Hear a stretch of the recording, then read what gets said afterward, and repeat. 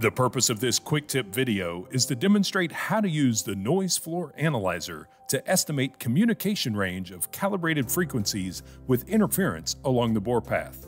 It is important to always calibrate the tracker to beacon frequencies prior to analyzing the noise floor. To begin, enter the menu. Scroll and select Noise Floor. If beacon connection is detected, a pop-up message will appear and ask if you would like to put the beacon to sleep. Move the joystick to the right to select Yes.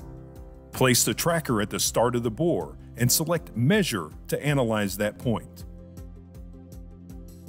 Move the tracker to the next position along the bore path. Repeat this process until the full noise plot is recorded.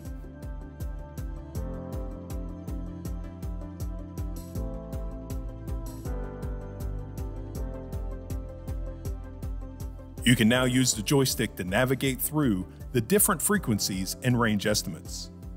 The dashed line represents standard power, while the solid line represents high power.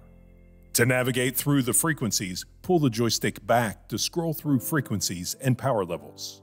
To navigate through each measured point, move the joystick to the right.